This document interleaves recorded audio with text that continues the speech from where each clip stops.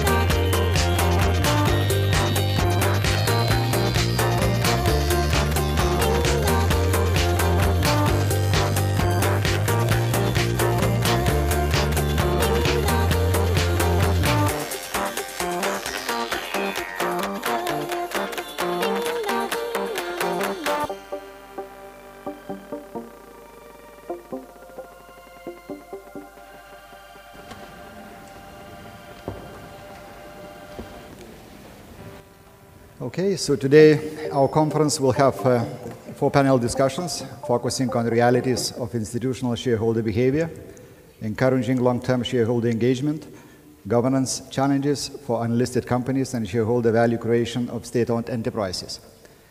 And also we have a keynote speech later today from Mr. Ugo Bassi on corporate governance in EU countries, and of course much more presentations. And one important also note is that tonight it will be a reception at the Arsenals at 8 o'clock. Be quite a nice place, and I encourage you to come hungry, because that would be also followed with some standing dinner. Our first welcome speech was supposed to be made by the Prime Minister, but unfortunately the Prime Minister, what I understand, he is right now in a parliament, and you know what is a parliament. They have requested to answer some questions, so he regrets that he is not able to give the opening speech. And then I am straight going into the first session, the opening session of our conference, and the session which this time focusing on shareholder, from responsible investment towards long-term engagement. And we'll have 3 speakers. Mr. Evaldas Gustas, the Minister of Economy of the Republic of Lithuania, Mr. Robertas Dargis, the President of Lithuanian Confederation of Industrialists, also the member of the Corporate Governance Council of the Baltic Corporate Institute, and also Mr. Torben Ballegård Sørensen, who is the board member of Electrolux, Pandora, and EGMONT Publishing. So, Mr. Minister, the floor is yours.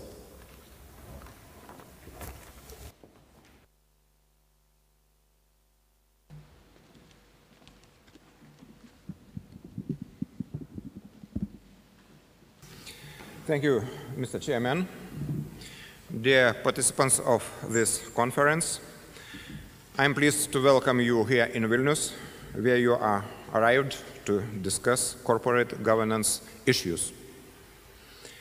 As we all know, corporate governance initially refers to structures and procedures to be applied to listed public companies. In concern the relationship among shareholders, boards, management, stakeholders, and society as a whole. But now, the nation of corporate governance is even more broadening. Together with the listed companies, it also covers unlisted public and private companies, as well as state-owned enterprises. These companies need to find and keep good balance among all the elements of corporate governance to gain success and to be competitive in the market. Every company needs qualified board of directors and management, and let's focus today on skilled shareholder. Skilled shareholder know their rights and know how to use them, in particular for promoting good corporate governance in companies in which they invest.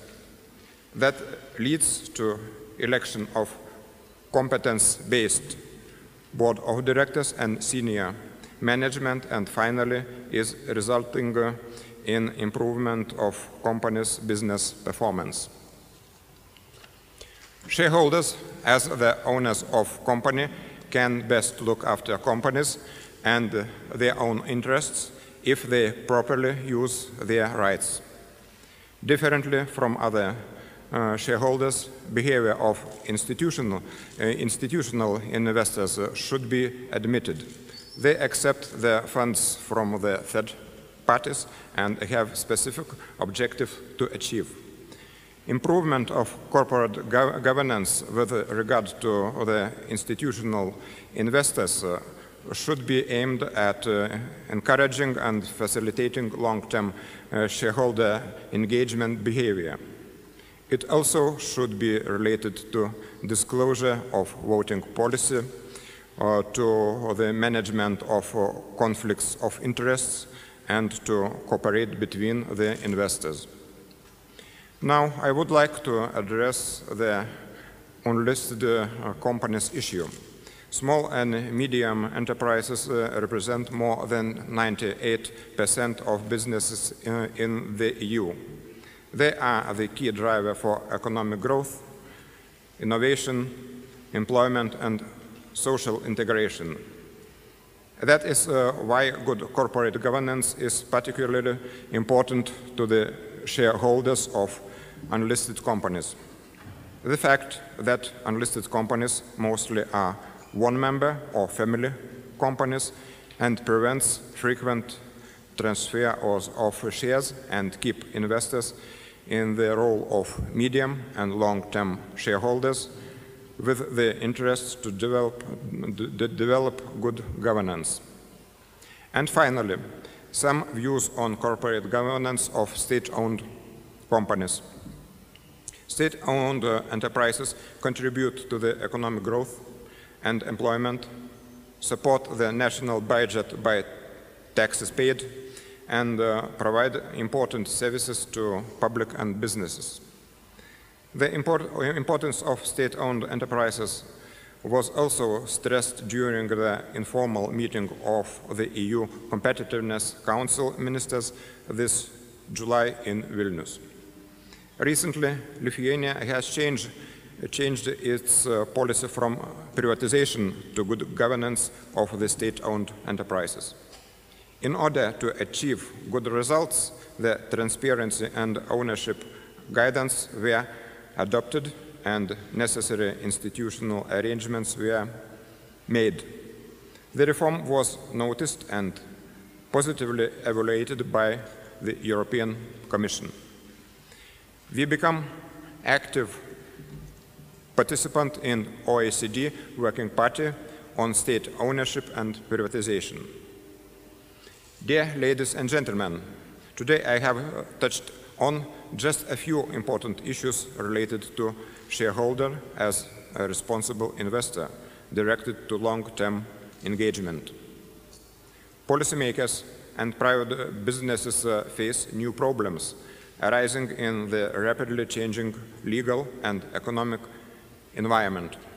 They also see possibilities for improvement of the corporate governance principles and related regulation in both soft law and hard law. I'm happy to note that together with national developments, significant changes are coming from the European Union and the OECD. I believe that discussions in this conference will result in some input to the future regulations and recommendations. And finally, I take opportunity to wish great success for conference participants and pleasant and memorable stay in Vilnius. Thank you. Thank you very much, Minister. And now, Mr. Robertas Dargis, please give your remarks. Thank you. Good afternoon, ladies and gentlemen, distinguished guests. It's a pleasure to welcome you in such a good conference, which is organized by big efforts of Christian, I hope, and Ministry of Economy, of course, is the main one. Allowed me to share a little bit information which I think is very important and, of course, must be touched in such kind of conferences. Flaunting and why the world raised the competition between the countries. Tense competition requires very precise, effective, and coordinated actions on the company's management level, and also understanding from the shareholders in terms of long-term corporate objectives and growth of value. Historically, development of market economy in Western democracies has been far dug in the development of efficiently functioning corporate governance structure. However, today it is already past time. Companies in the growing markets today do not match already by their effectiveness to the old world companies, and in some cases they even outrun them.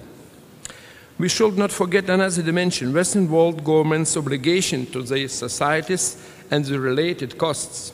Unfortunately, there is not a big room for maneuver.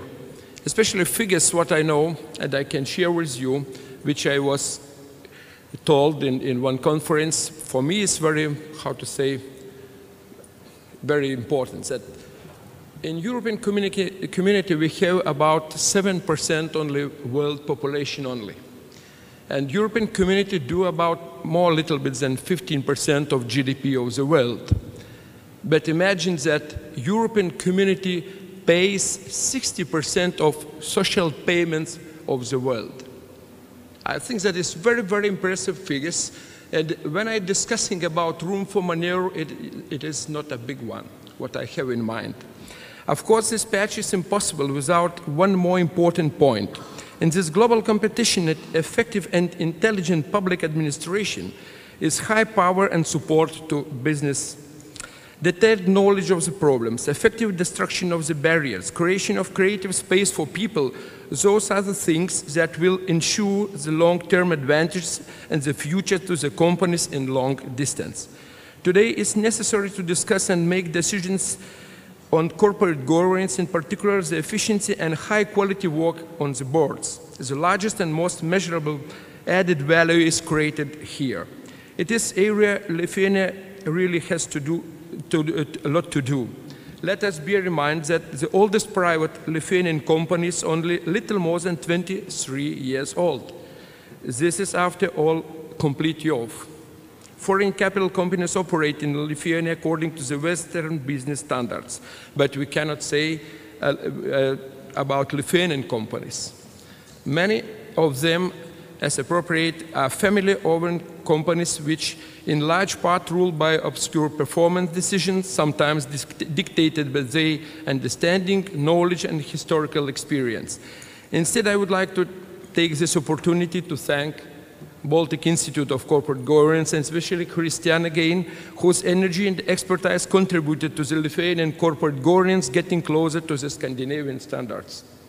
I think we are looking a bit and difficult job here to increase the efficiency and value of the Lithuanian business along with all the new European Union countries' business values. Separately, I want to talk about the state-owned enterprises. After the Soviet Union times, due to the market economy, we have not yet discussed how much state we want in economy and how much it will be effective to have. Most infrastructure companies, and not just them, are still in state hands. Efficiency of their management and flexibility influence the competitiveness of all operated state business. After all, the infrastructure companies are a substantial portion of our business costs. And here all the acceptable Western standards of doing business must come. CEO's expertise rather than party affiliation should be the first unit of measurement. Lithuania is already moving in that direction. We should probably welcome the tendency that changes in management of that kind are decreasing and the boards of state-owned enterprises increasingly contain independent members. But in terms of profitability, investment return and stock yields, does business today satisfy the shareholders, that is the whole society interest, is a question to be asked. In my opinion, these issues are to become aspirational. I believe this conference has gathered one of the brightest people concerning corporate governance in Europe. This pleasures me very much and persuades that these 2 days will be of most value to all. I wish you all the great and valuable days, as well as a great stay in Lithuania. Thank you.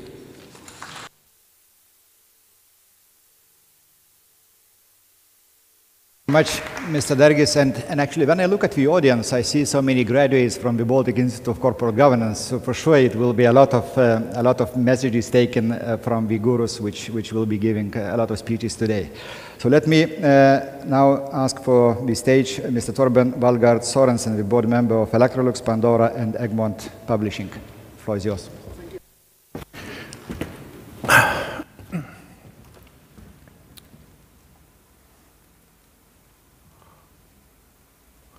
I just have to operate this machine here. I think I'll manage it now. Yes, thank you. Thank you, and good afternoon. I've been looking very much forward to join this conference, and this whole topic of board governance and management effectiveness has really been top of my mind for quite a number of years. So therefore, it's a pleasure for me to be here today. What I would like to emphasize during my presentation is the word board and the word active shareholder and the word value creation. The latter is, of course, what it's all about.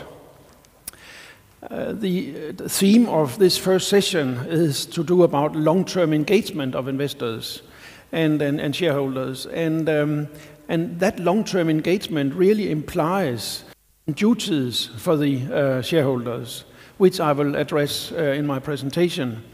And 4 of those duties, in my opinion, are first of all that the shareholders should find a way to select a qualified board, professionals to that board. They should monitor the board's quality on an ongoing basis, and they should ensure that there is a good long-term development of the combined talent represented in the board at a given time. And fourthly, they should ensure a strong and proactive collaboration between the board and management team. Does not work? So these are the topics I would like to address, but before I do that, let me just give a brief slide about my own background. I have been working in executive tasks or jobs for like 30 years, basically in 3 areas or 3 company groups. One is, the latter one is about software, IT software exported to most of the world within newspaper publishing.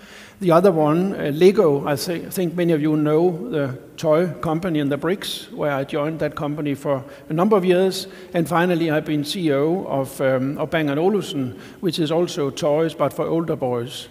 That has been a very good experience for me. But then I actually spent 15 years going back in time, joining a number of different boards. The recent ones and the current board assignments are with, to mention the bigger one first, Electrolux in Stockholm, EGMONT Fonden, which is a fairly big publishing and film manufacturing or film producing company based in Copenhagen, and Pandora has to do with jewelry, which is toys for particularly women, which is also based in Copenhagen and in Bangkok.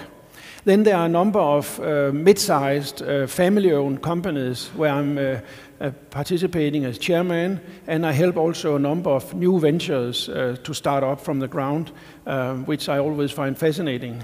Prior to this activities, I have also been on the board of Lego through the turnaround for 8 years.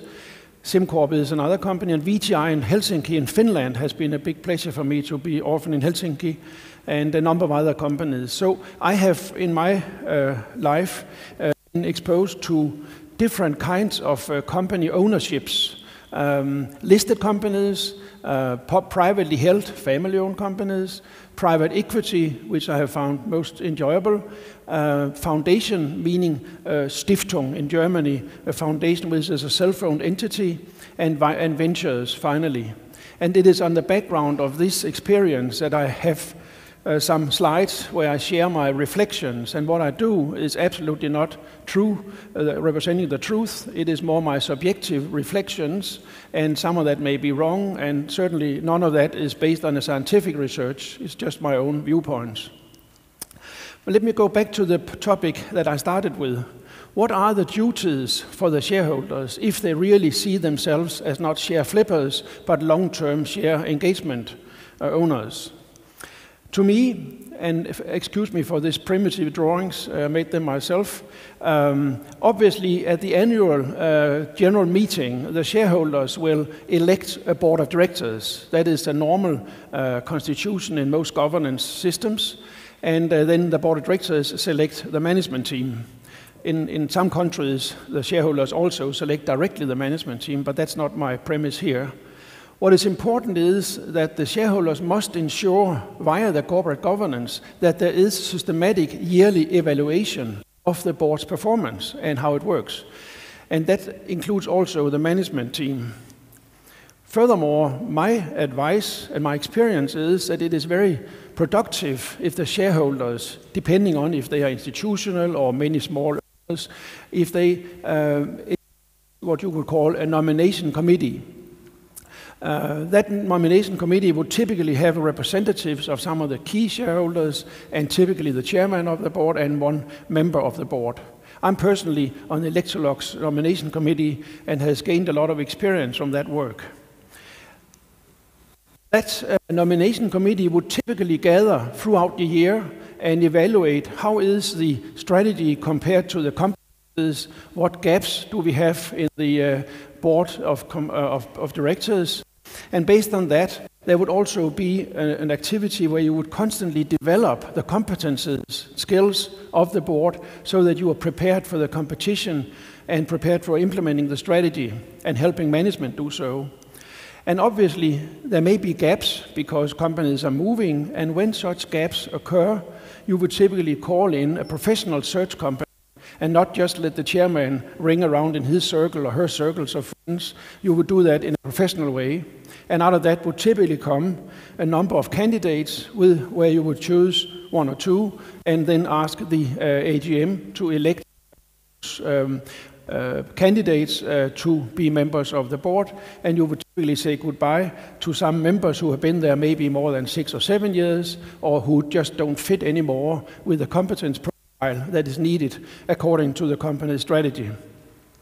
That is the overall duty of the nomination committee, and I think it's a very good and active instrument. You cannot generalize, but for companies it's a good instrument for the shareholders to be more active involved, and not only long rows at the AGM once a year. What I would focus on now is, given this influence and given this impact that the nomination committee has from the shareholders, how can we now make sure that the board actually works in the daily business and that the management board play together? This is what I will focus on now. When you ask how do boards actually function, and I'm not thinking about the laws or the regulations at this moment, I refer to a Professor Meyer from Yale University, who in 2010 asked many hundreds of executives and board members, not only in US, also in Europe, asked, how do you actually think your work is going? And not surprisingly, 9 out of 10 board members said that they were really feeling they did a great job.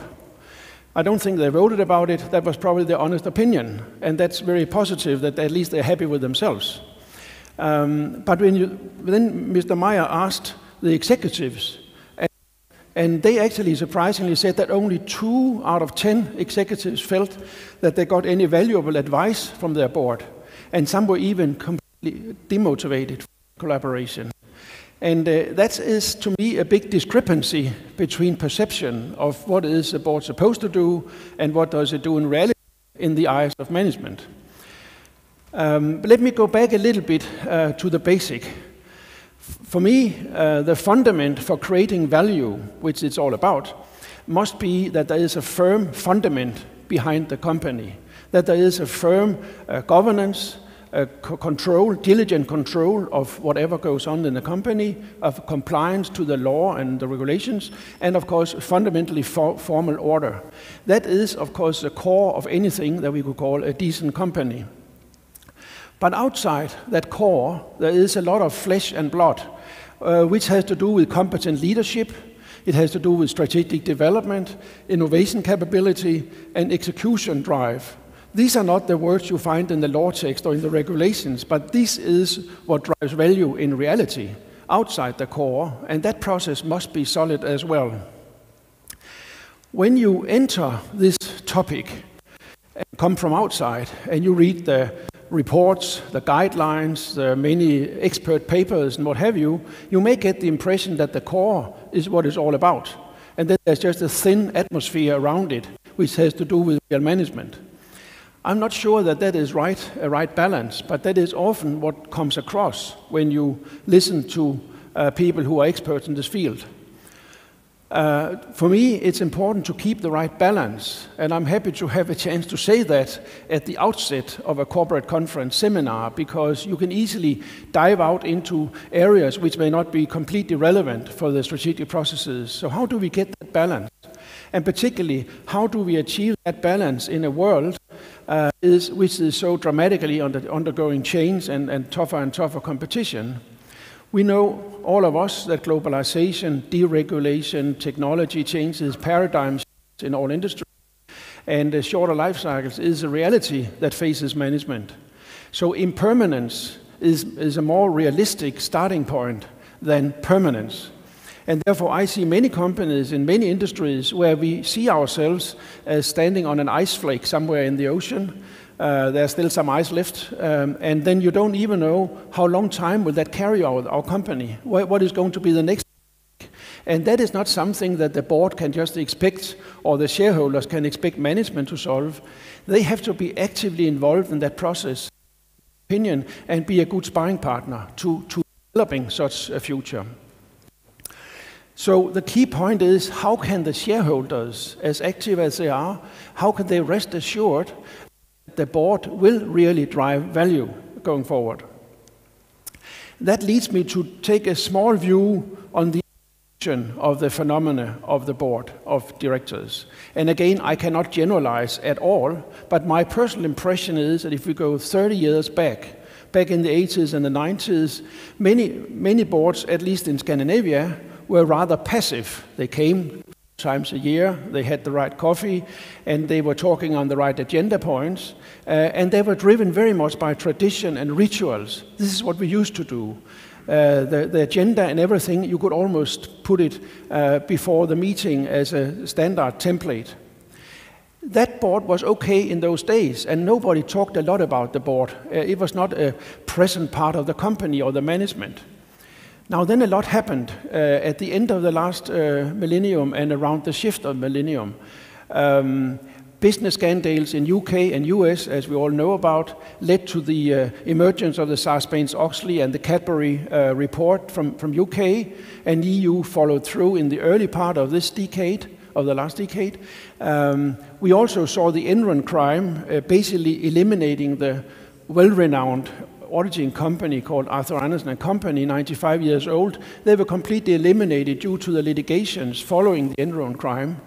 And that change actually led to a much more Americanized way for auditors to engage with management. When you read engagement letters from any of the big five audit companies, you will see a lot of disclaimers on 20 pages about not having responsibility for anything else than putting the numbers right together. The rest, of course, is on management, and it has always been so, but it is much more dramatically put to center stage that the board really has a heavy burden on its shoulders when reporting the financials. They cannot rely on the auditors only. We had the financial crisis, which, of course, in many sectors, not only the banking sector, led to really embarrassing substandard board conduct, and which, of course, gave more appetite to more rules and regulations.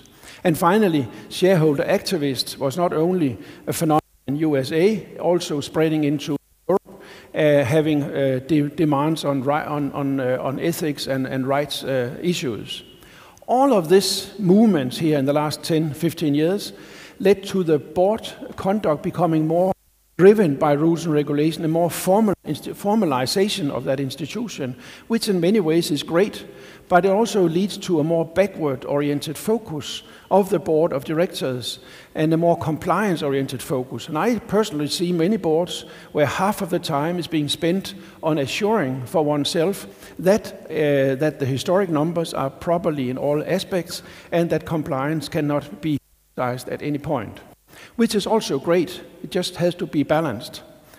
On top of that, the last 15 years has also seen more of a CNN approach to the press and to the analysts. You see now a lot of hype starting either with analysts claiming issues about a certain company and the press conveying or amplifying those messages and the market reacting even stronger.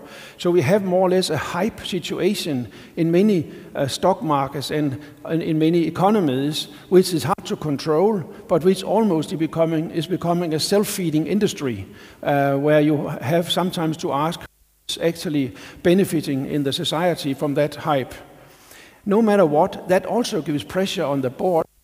That also means that there's not only a backwards, but also ultra-short here-now focus, which has to be covered in the board. At the same time, we saw before, as everybody see, this impermanence, the stability, the low predictability, the high complexity facing more or less all management teams, whether it's a big company or mid-sized family company. That complexity and complete uncertainty is really demanding on the team. So that means that the board really today is faced with a dilemma, an increasing dilemma, as I see it. And if I should put words to that dilemma, or those dilemmas, it is on the one side to avoid errors, of course. On the other side, to create value. That's why they're here for, not just to get the fee. And on the one side, to protect the reputation of the company and of themselves, and on the other side, to push for development, get something going. On the one side, be in compliance, as I said before, and still be pragmatic and make things happen. Minimize risk, that's a whole topic for the audit industry now, to talk about risk management, and that's all great and good. But at the same time, we need to stimulate action as well. And finally, of course, the board should protect and think about the shareholders' interest, but at the same time also think about the company's best interest. I was at a conference like this in Oslo half a year ago, and one of the presenters there, a very renowned high-level Scandinavian chairman who had also been acting as CEO of some large companies in Norway, he said, when I work on public boards, meaning boards for listed companies, I find myself thinking mostly about how to avoid errors. And then he also worked with private equity and private companies. He said, when I work on privately owned boards, I constantly think about how to create value. And that to me was a bit astonishing that it came out so explicit, that dilemma. And to me it's a huge problem. If we end up having boards who comply on 200 rules but don't create value, I'm not sure that is what we want. To me, there are three ways forward, and again, it's completely my own subjective opinion. It may be completely wrong, and you may disagree. One way is we could give full power to one individual. That's what they do in America. In America, they don't have a board and an executive team or a Vorstand and Aufsichtsrat. In USA, they have a chairman and CEO who has complete power over the company and complete power over the board. The Jack Welch of this world, the Iacocca, and you know them all. And the board of directors is only a rudimentary nomination committee. I'm exaggerating a bit here, but I think that is still the case in US. Only 7% of US corporations are now dividing the roles between the board and the executive team.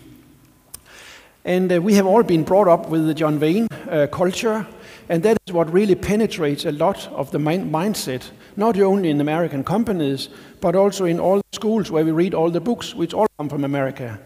And there the understated idea is that the board shall either just get out of the way and not waste the time of management.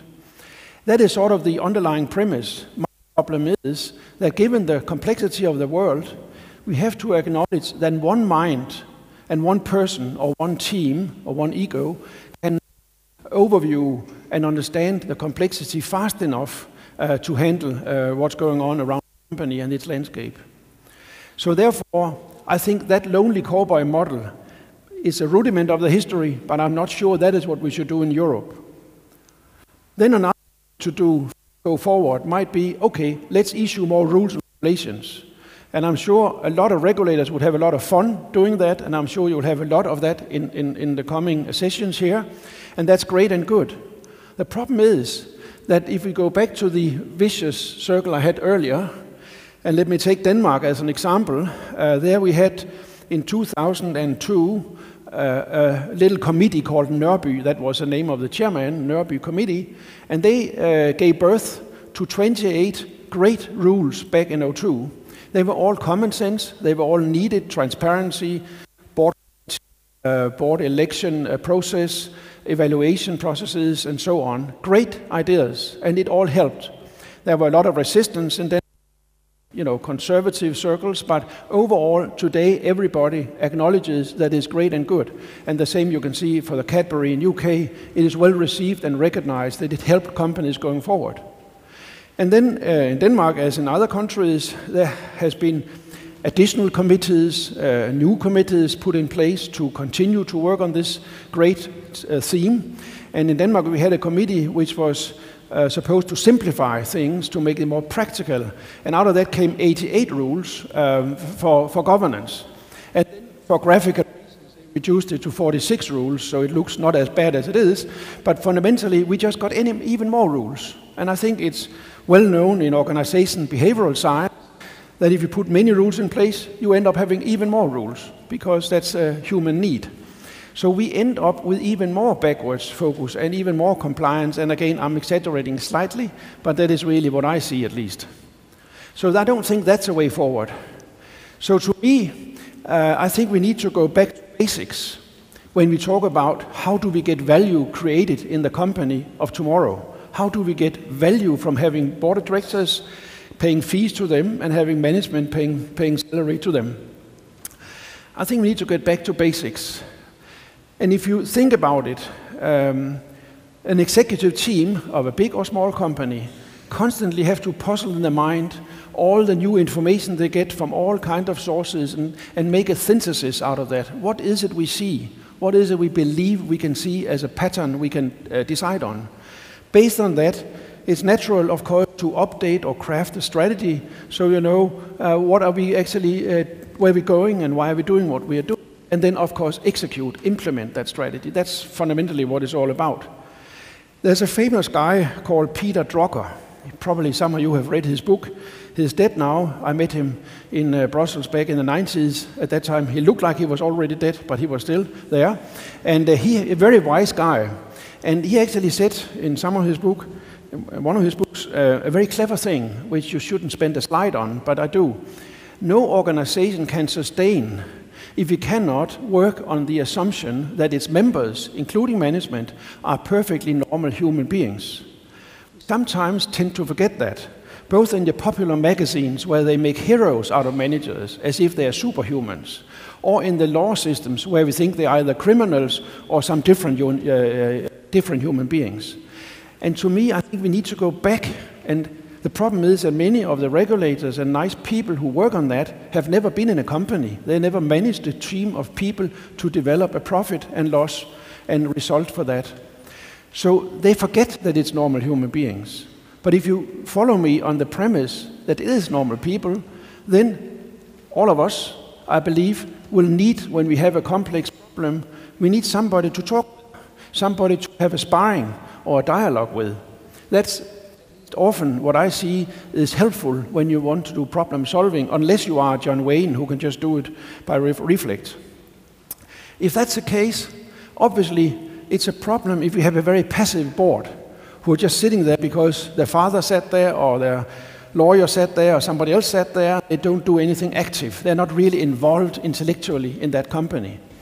And furthermore, if the shareholders are rather passive, it could be institutional shareholders.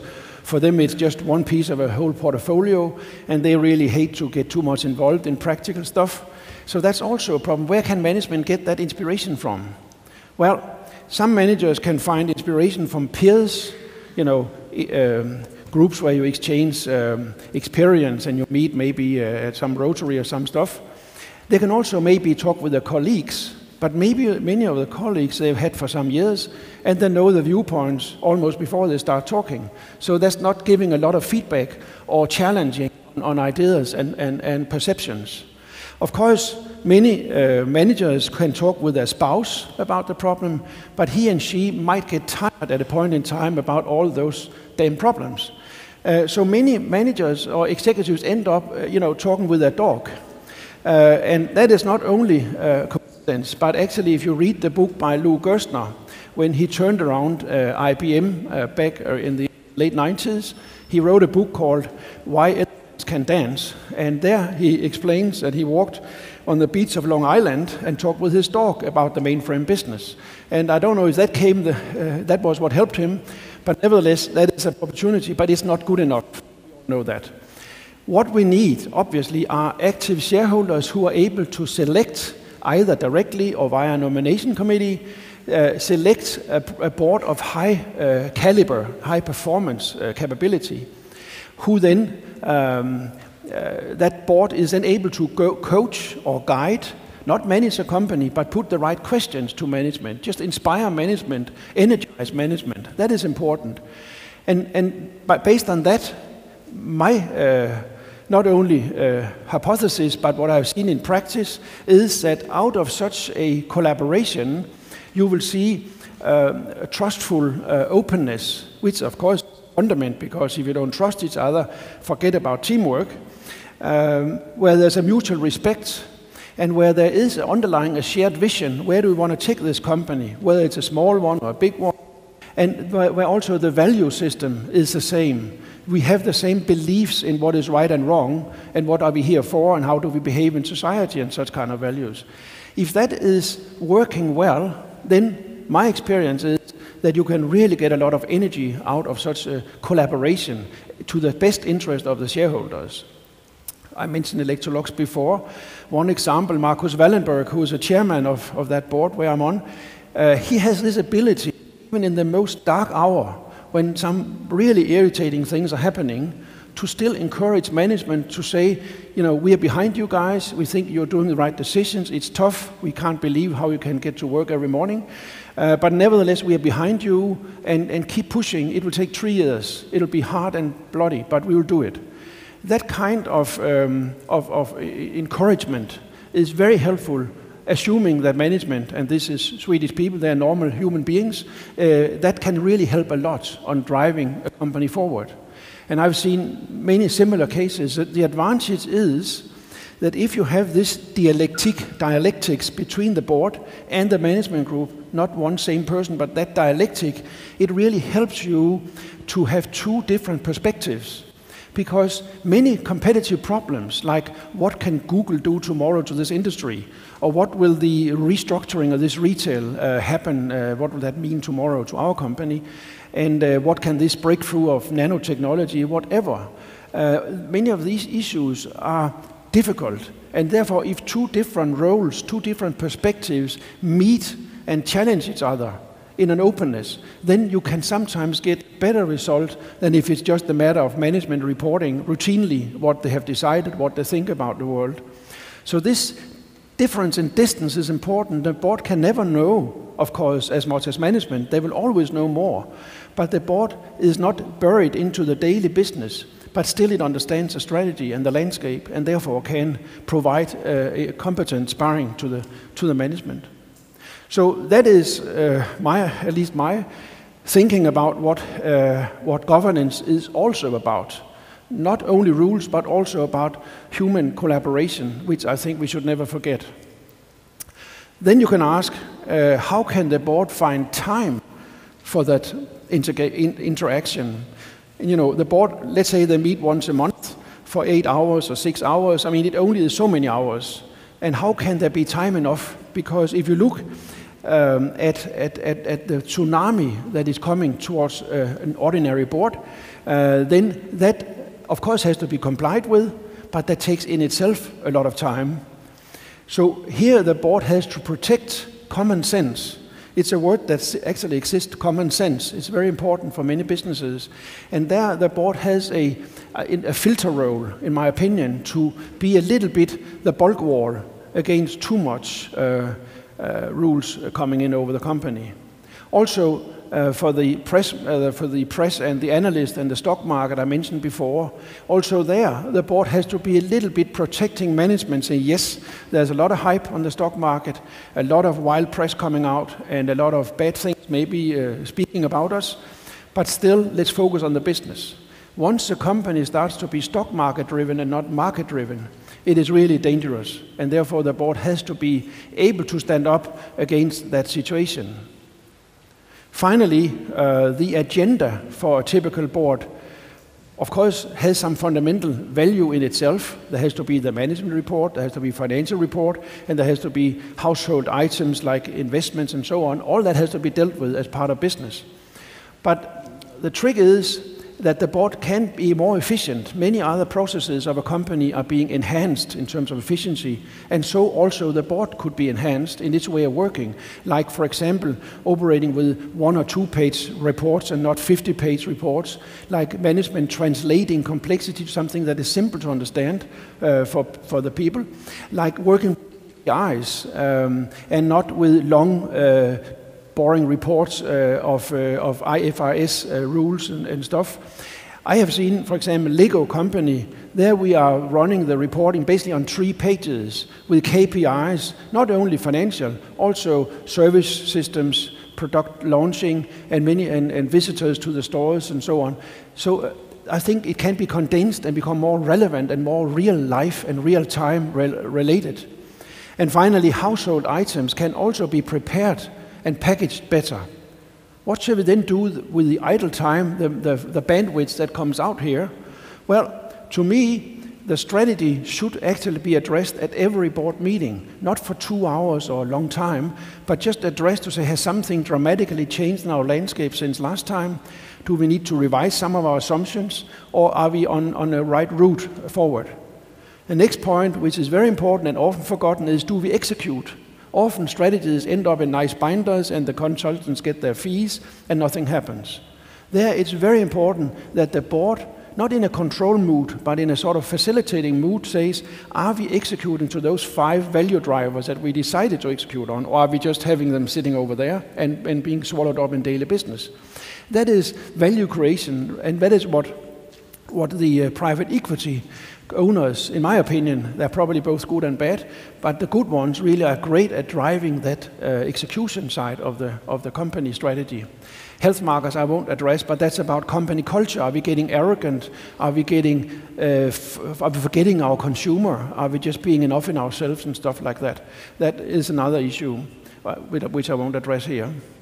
So if I should conclude these few scattered remarks, basically I would say that this journey that the board has undergone since it was sleepy, hidden, passive organization or team into become more formal driven. It still has to base itself on the formal compliance, but we might move up to what I would call the interactive board, where we have active dialogue, cooperation and so on, focus on forward issues.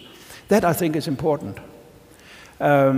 So if I only had one slide, I would say we don't need more slides on how to do things right. I think many boards need slides and inspiration of how to do the right things. And we should not forget that no matter how much we love corporate governance, I think it's very important, in my opinion, as a practical person. The thoughts I have just described here came to my mind after I've been working in different companies as I described, and I tried to put those thoughts together in a little book, which actually I launched, and this is the only advertising here, which I launched this summer in the 2nd edition on Amazon. I wrote every word myself, so it's not complete good English, but it's readable. And there I'm actually addressing some of the points that were on my mind, and it was in itself a good process. The book is boring and long, but you can flip through it here and there and perhaps find inspiration if you feel that some of these ideas might be right. I think that's all. My email is there. I have a spam filter, but don't hold back if you have something to criticize. So I think that was my contribution for now, and I think time is running.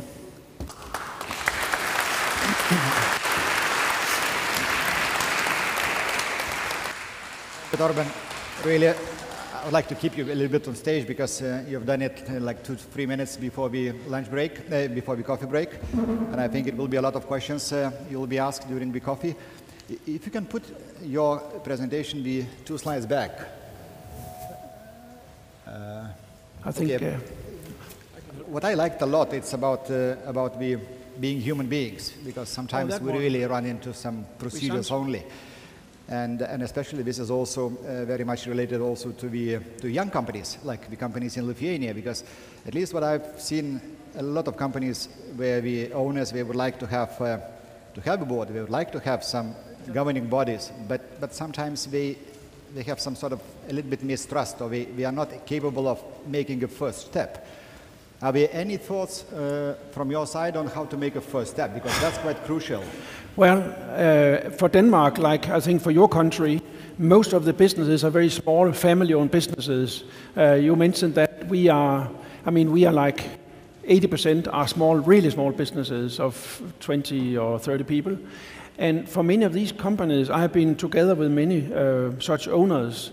And for them, it is a personal development for themselves to come to the recognition that what will help them is really to have somebody to talk with. And to have a professional board, not to be Olympic meister in all the formal stuff, but to really have a competent sparring partner.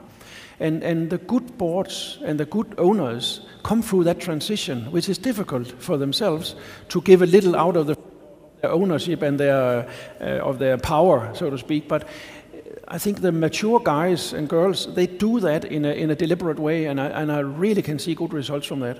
But it is a mental reprogramming you have to go through, because many entrepreneurs want to have the whole control all the time. Thank you. Any questions from the audience, please?